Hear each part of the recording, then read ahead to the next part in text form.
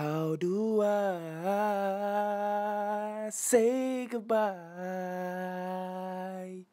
to this inside sinner? You blocked the nigga shot, then got dunked on, you trash. Now your ass is grass.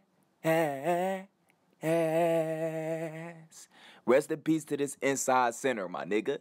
Now, when I woke up this morning, this was the first video I seen on my news feed on fucking Instagram, bruh. This guy gotta be at least 6'10" and got dunked on by a nigga that looked like he is at least 5'11" or 6 foot, my nigga.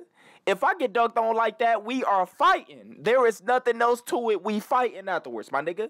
It don't get no disrespectful than that, bruh. We gotta fight after that if you dunk on me like that, my nigga. And not only did he just get dunked on, the nigga fell on his back. Look at this shit, my nigga. Look at this shit. The nigga fell on his back. Get him out of here, go. You know what I'm saying? I'm done with this nigga, bruh. This nigga might as well retire right now and go play rodeo, ride horses, my nigga. And I'm out, bruh.